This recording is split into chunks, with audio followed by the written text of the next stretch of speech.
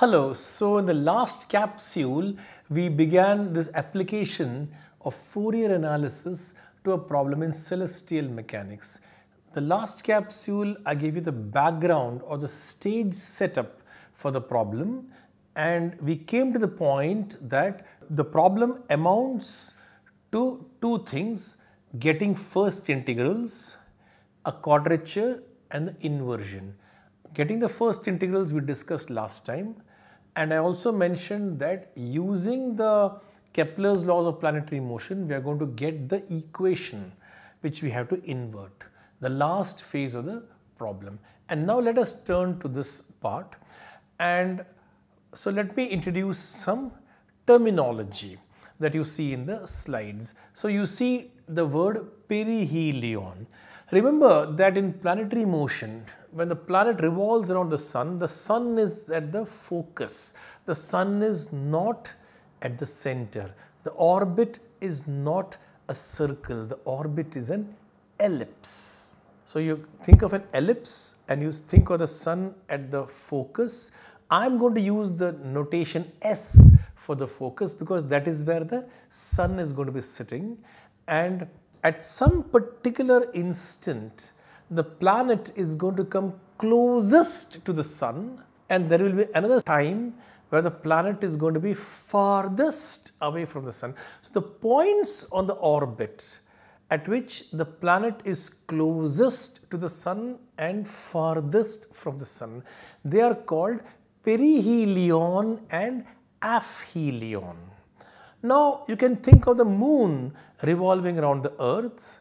Again, it's an elliptical orbit, and the position of the moon, when the moon is closest to the earth, it is at the perigee position, and when it is farthest, it is apogee. So for the earth and moon, it is perigee and apogee because it is a geological phenomenon, the earth, geo. And for the sun, it is Helios. So perihelion and aphelion. If you are studying the motion of the satellites of Jupiter, you will call it perigeo and apogeo, right? So this particular point, the perihelion, will be denoted by the letter P, and we are going to start our time, that we are going to start measuring time from the time exactly at the instant where the planet passes the perihelion. So when the planet passes the perihelion, we are going to reset time to be 0, and the sun is at the focus S, and all angles will be measured from the focus. So we got the focus S and we got the perihelion, the radius vector SP, and that is going to be your initial vector, and xt, capital XT, is the position of the planet at time t. And so from the sun to the planet, Sx, radius vector Sx, the angle between Sx and Sp will be denoted by theta t, and in astronomy this theta t is called the true anomaly. It is called the true anomaly. There will be a related angle which will be called the eccentric anomaly. If you have been looking at classical textbooks in coordinate geometry, you will know about the eccentric angle or the eccentric anomaly in the study of the ellipse and the auxiliary circle. We will come to that in a moment. The Kepler problem says find the function, find the true anomaly theta t as explicitly as possible. Can you find an explicit formula for the true anomaly theta t? So it is this theta t as a function of t that we are interested in. Okay, so now we have to look at this picture. In this picture, it depicts the perihelion P, and the sun is at the focus S. The planet is at the position X, the point XT is the position of the planet. Now remember that in coordinate geometry, you consider an ellipse and the auxiliary circle. What is the ellipse?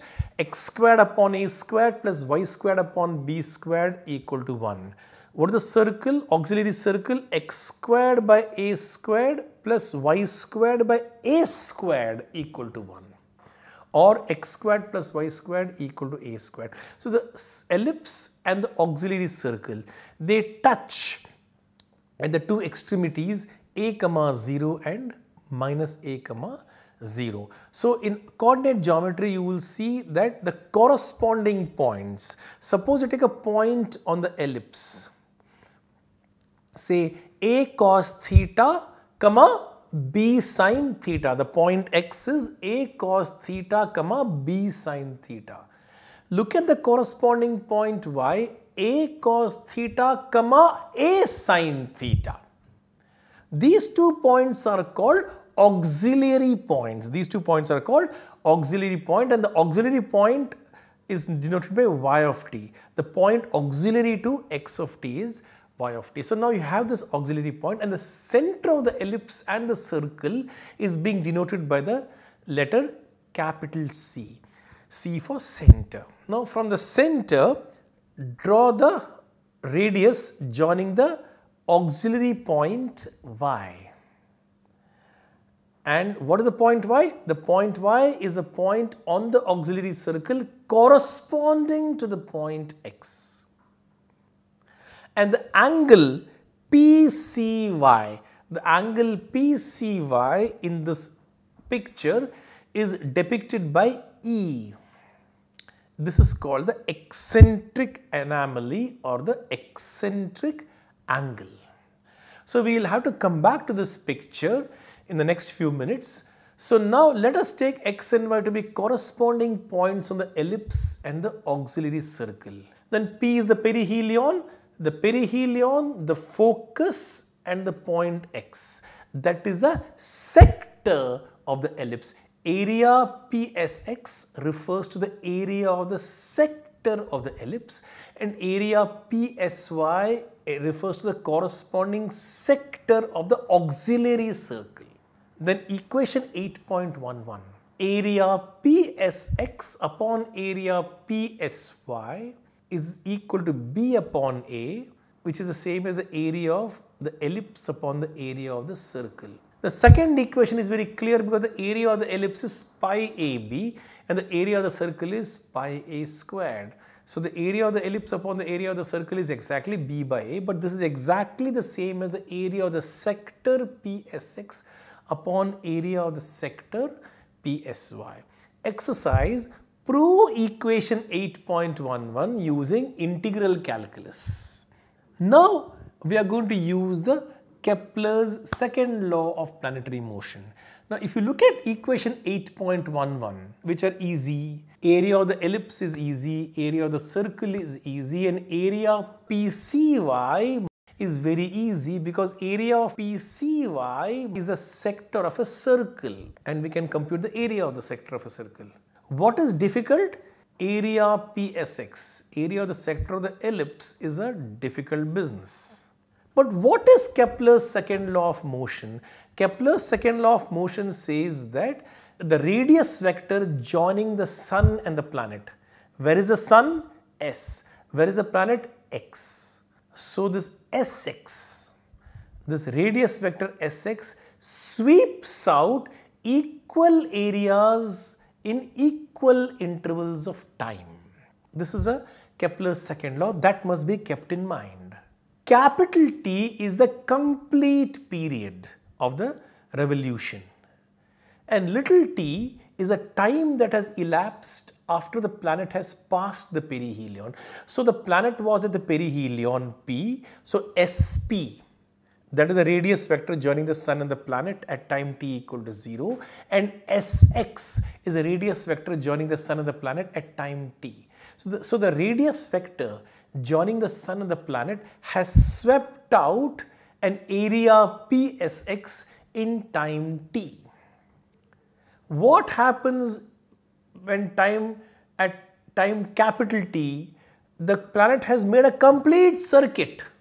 So the radius vector PS has swept out the full ellipse. So the corresponding area of the the area is going to be the area of the ellipse. So Kepler's second law of planetary motion says that area PSX upon the area of the ellipse is little t by capital T. So equation 8.12 that you see in the slide. So now equation 8.12 immediately gives you the area of the sector of the ellipse PSX. Now we come to area PSY. Area PSY is area PCY minus area triangle SCY. Let us look at the picture and you will immediately see that area PSY plus area triangle SCY equal to area PCY. The area PCY is very easy to compute because it's the area of the sector of a circle. What is the area of the sector of a circle? 1/2 radius squared times the central angle. The central angle is the eccentric angle. Remember the picture? Look at the picture. Capital E. What is the area of the triangle? SCY. Half base into height. The height is going to be given by A sin E. Right? So we get area PSY is 1/2 A squared capital E minus A squared epsilon sin E. Where does the epsilon come in? Epsilon is what? Epsilon is the eccentricity of the ellipse. Remember, what is the base? Where is the focus? From coordinate geometry, we must recall that the focus S is A epsilon comma 0 for an ellipse. So you got the base of the triangle. And the base of the triangle is A epsilon and the height of the triangle is A sin E. So A squared epsilon sin E with the 1/2. That is the area triangle SCY. So area sector PSY is basically 1/2 A squared E minus A squared epsilon sin E. So now we know from this equation 8.12 area PSX upon area PSY is area of the ellipse upon the area of the circle. Area of PSY upon area of the circle is capital E minus epsilon sin capital E upon 2 pi. The A squared cancels out. And we get capital E minus epsilon sin capital E equals 2 pi T by capital T. Equation 8.15, that is the Kepler equation. That's a famous Kepler equation. So we have derived the Kepler equation using some very basic things like 8.11, 8.12, and that's just a calculus exercise. 8.11 is integral calculus, 8.12 is Kepler's second law of planetary motion, and then a little bit of trigonometry and coordinate geometry, and we get the final result 8.15. The Kepler equation has been determined. Now what is our problem? We are going to find E as a function of T. What is in equation 8.15?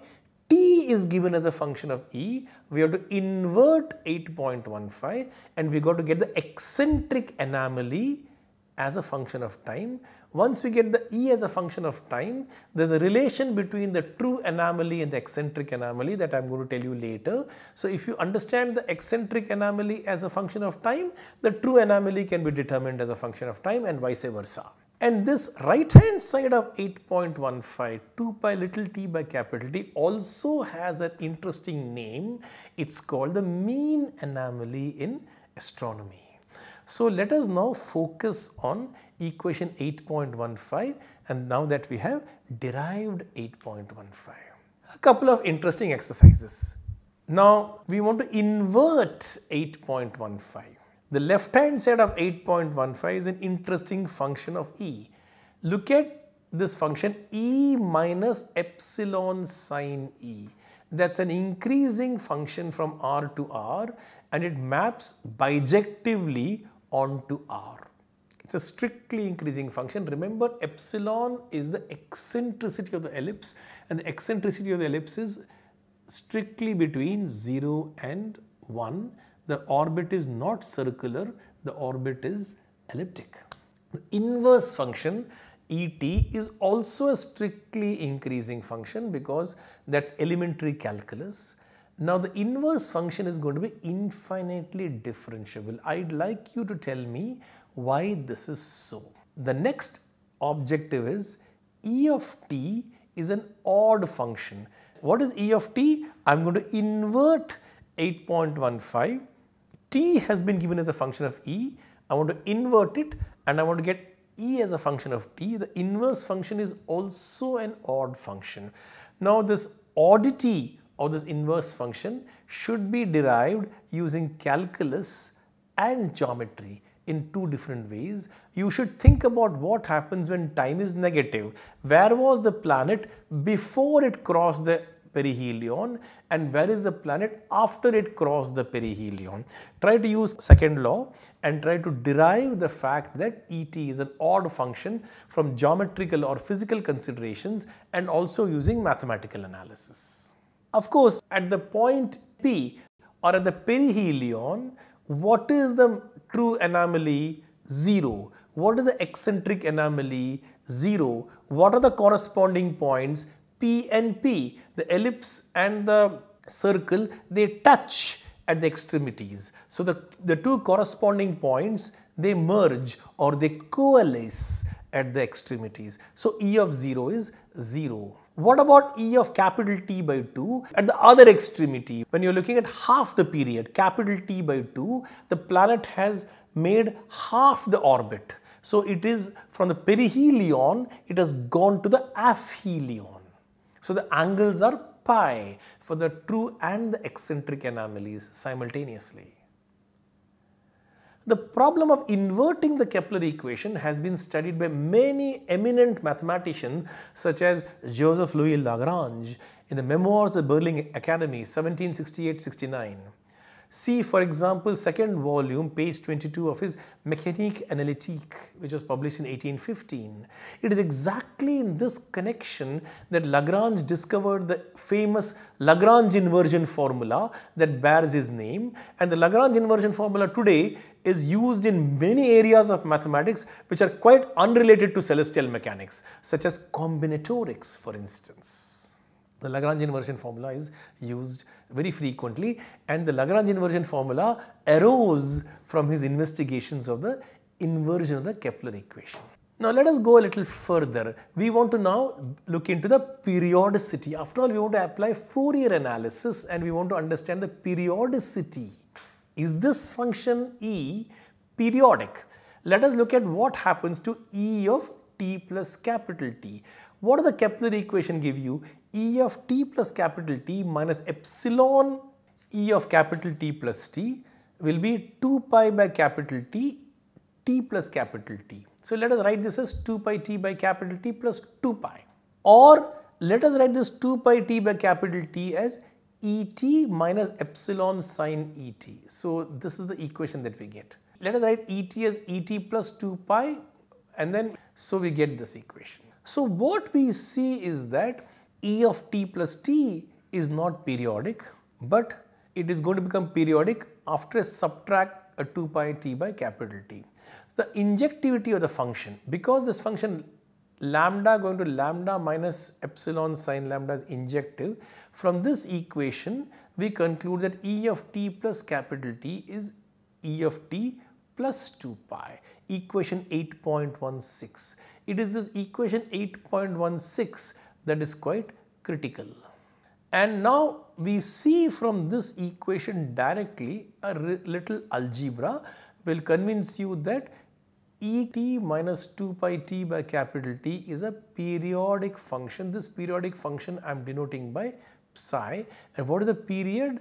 The period is capital T. Again, I would like you to derive 8.16 from physical consideration. Namely, when time changes over one epoch, that is over one period, the planet returns back to the original position on the orbit. But the angle has changed, the eccentric angle has changed by an additive 2 pi. That is all that 8.16 is saying. So either you can derive it analytically or you can derive it physical considerations and geometrical considerations. By whatever method you may derive 8.16, the bottom line is this function psi t is a capital T periodic function. Now, I don't want to work with periods capital T, I want to get periods of period 2 pi.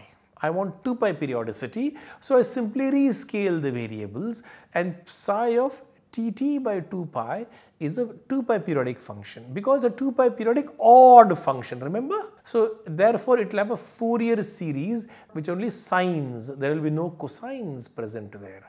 And remember that capital ET was a smooth function, infinitely differentiable, and so psi t is also a smooth function, and a smooth 2 pi periodic function. Certainly I can use the pointwise convergence theorem from chapter 1. What is the formula for Bn? The usual formula, 2 upon pi integral 0 to pi. Because it's an odd function, I picked up a 2 upon pi and the integration is from 0 to pi. Psi of Tt by 2 pi sine nt dt. And what I do is that I just put in the definition of psi. What is the definition of psi? Psi of s equal to Es minus 2 pi s upon capital T. Instead of s, I have Tt by 2 pi. And I get this. And write the sine function as a derivative of a cosine with a 1 upon n. Integrate by parts, in other words, and throw the derivative from this factor to this factor. I picked up an n in the denominator. I got a minus sign because the derivative of cosine is a minus sign, and when I integrate by parts, the minus sign goes away. I get Bn equal to 2 upon n pi integral 0 to pi ddt of e Tt by 2 pi minus t cos nt dt. What happens to the boundary terms? When little t is 0, we get E0 and we get 0, but E of 0 is 0, remember? When t is pi, the pi cancels out. E of capital T by 2 is pi, and little t is also pi, so the other boundary term also cancels out, so no boundary terms to worry about. And of course, the derivative should be taken inside, and I'm going to get a solo integral cos nt dt from 0 to pi, that is sine nt upon n, it vanishes at both ends. This isolated minus t can be ignored. Compute the derivative, and I'm going to get e prime of s ds, and I'm going to get, when I differentiate, I'm going to get a t upon 2 pi, and I lump that along with a little t here. And so this integral is exactly 2 upon n pi integral 0 to capital T by 2 e prime of s cos 2 pi ns upon t ds. This is elementary. Now we do the following. We use the Kepler equation again. 2 pi s upon t. 2 pi s upon capital T. What is 2 pi s upon capital T? I write it as E of s minus epsilon sine E of s. And this whole business is sitting inside the cosine. And so now what do we have here? We got this formula for Bn, and now I am going to make a change of variables. I am going to put E of s equal to lambda, so that E prime s ds is going to be d lambda, and the variables of integration will become 0 to pi, and I am going to get the coefficient Bns 2 upon n pi integral 0 to pi cosine n lambda minus n epsilon sine lambda d lambda. This is our good old friend 1 upon pi 0 to pi cos n phi minus n epsilon sine phi d phi is the Bessel's function, the integral representation of Bessel's function that we derived in chapter 1. And so the Fourier coefficient has been written in terms of the Bessel's function of integer order. And so the Fourier series now reads psi of Tt by 2 pi, which is E of Tt by 2 pi minus t, is summation n from 1 to infinity to Jn n epsilon upon n sine nt. So the eccentric angle Et can be written as a series 8.17 2 pi by t plus summation n from 1 to infinity to Jn n epsilon upon n sine 2 pi nt by capital T. This kind of series, Fourier series, where the coefficients depend on the Bessel's functions, are called Kapton series. So we have obtained a Fourier expansion for the eccentric anomaly, but we wanted the true anomaly, and the relation between the true and eccentric anomaly is given in the next slide, and I'm going to leave this as a elementary exercise in trigonometry. So for a short and quick historical survey, see C.A. Ronan's article, Science is History and Development Among the World's Culture. In this book, see page 336 to 337, the book of D.C. Knight, Johannes Kepler and Planetary Motion, that contains a poignant account of the life and times of the great astronomer and mathematician. For more on the Kepler problem and the mathematical principles that underlie celestial mechanics, highly recommended book J.M. Danby, Celestial Mechanics and Dynamical Astronomy, Kluwer Academic 1991. This is a second edition. It contains computer experiments as well. And if you're really ambitious, you should read Bocalati and Pocacco's Theory of Orbits, Volume 1 and Volume 2, Springer Verlag, 2004. I've given you lots of references now. One can try to look at this Kapton series and try to expand these Bessel's function as a power series and rearrange it, the whole thing, as a power series in epsilon. But this power series in epsilon will have limited radius of convergence, 0.667. The orbits of most comets exceed this number. The Halley's comet has epsilon equal to 0.96. It's almost a parabolic orbit, very close to 1. It seems that the investigation into why this series in epsilon fails to converge beyond this threshold value seems to have led Cauchy to develop the theory of functions of one complex variable. There's an imaginary singularity. When you invert this equation, the ET is very nice, it's smooth on the real axis, but there is a singularity in the complex domain which is responsible from preventing the power series from having a larger radius of convergence. And so you see that classical astronomy has given rise to certain developments in the theory of functions of one complex variables, and these are things which are amazing developments in classical parts of mathematics. I think with this, I'd like to close this short chapter on astronomy as an application of techniques of Fourier analysis. Thank you very much.